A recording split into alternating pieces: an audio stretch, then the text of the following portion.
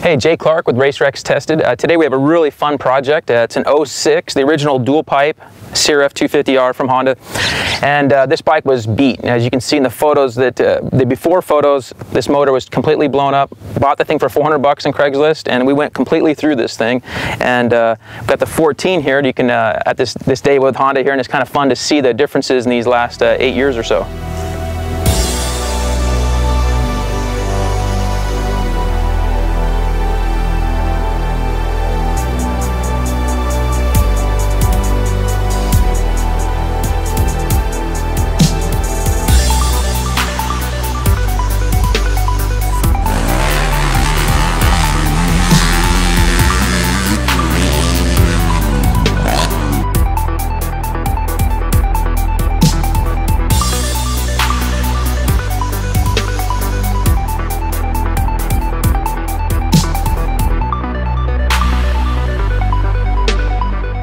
Okay, so the engine was completely blown. It needed a complete new crankshaft, main bearings, cylinder, piston, all those parts. And while we were there, we went ahead and buffed out the cases to try to clean those up.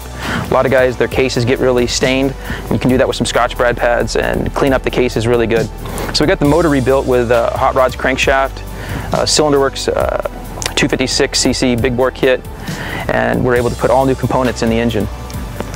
So with the engine rebuild, we went ahead and powder coated the ignition cover and valve cover just to give it a nice look. So it looked all fresh, and as you can see on the frame, we went ahead and polished that all out while the engine was out, as we replaced all the bearings and seals with PivotWorks kits. With Henson, we put a whole new clutch setup in the CRF250. Really nice setup, very durable, good performance as well. One of the things that's common on any older bike is radiators are usually pretty bent and tweaked. ICW back in North Carolina, they help straighten them out and also strengthen them up. Do a real good job of fixing your stock radiators. Having ridden these Hondas a lot back in the day, we kind of knew what setup we like. We got the applied triple clamps with 22 millimeter offset with some Renthal twin wall bars. Ride Engineering helped us on a nice brake line here, a steel braided line. Going down, and Racetech helped us with our suspension. A really nice setup. We just went through and replaced all the bushings and seals with PivotWorks kits and got fresh oil in there with the fresh rebuild on this older suspension. Okay, so our wheel sets are Tusk from Rocky Mountains. They're brand new impact wheel sets, complete wheels, really good price, $4.99 for a set of wheels.